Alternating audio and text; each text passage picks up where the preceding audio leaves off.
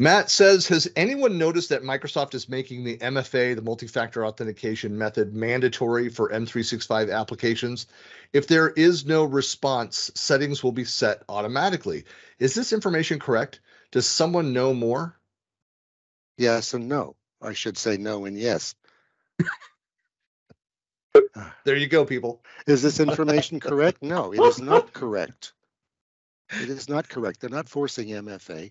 Do elaborate, Hal. They are doing that for Azure AD logins, but they're not forcing MFA. That whole concern is all about them turning off basic auth, which means anything that you need to do to talk to email or the like has to understand OAuth, or it has to be able to use an app-specific password.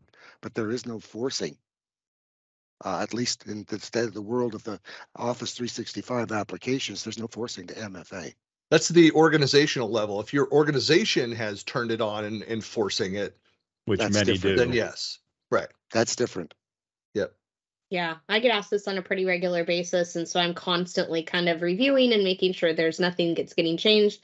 And as far as I know, I 100% agree with Hal. It's not being forced. It's actually optional. So your MFA settings are all optional. You can go in and enable and disable them at any time. Just remember that if you switch that, the thing you need to remember is that sometimes if that authentication has been tied up around an MFA in the past, enablement in the past, then there's going to be kind of like things that are left over, artifacts that are left over from that. So if you're going to switch from enable to disable for one or more people, you should sign them out from all applications when you do that, so that they can sign back in and they don't like have those hanging things from the MFA pieces all over the place. Otherwise, they're going to call you and you're not going to be a happy camper. So Exactly. you get to choose that. Just make sure that you're going to do that when you change it.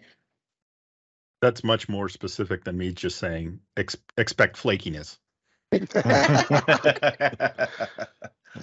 Yes, Both correct. Most organizations will enforce it, and they'll communicate it using the same mechanism that you're probably already pre-filtering already, because you get too many messages from your central IT group. So you may want to check in to see if MFA was rolled out within your organization. I've remarked over the last several weeks about how, I've noticed just a huge spike in spam and in phishing attempts that have gotten through the Microsoft 365 security layer. So it's go in and look at your junk and look at it from an admin level. It's just shocking, the volume that's there and the things that are still getting through.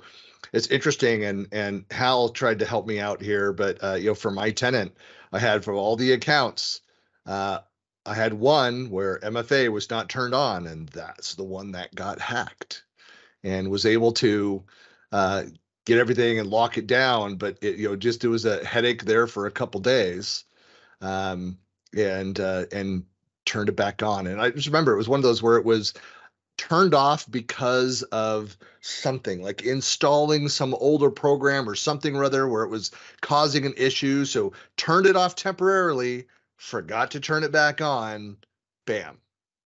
Yeah, so I think the biggest tips and tricks that I know it's not specifically answering this question, but it kind of goes along with this question, is that tips and tricks are always have a backup account that's not used day to day, that it has an admin level clearance so that you can get back in if you need to.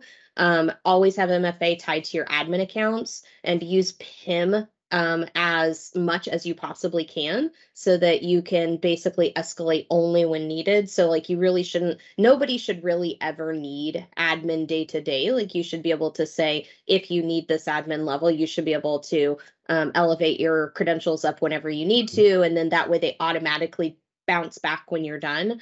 And I think, if you kind of just follow some best practices around security, you're going to massively lower the risk of anybody being able to get in and mess with your stuff.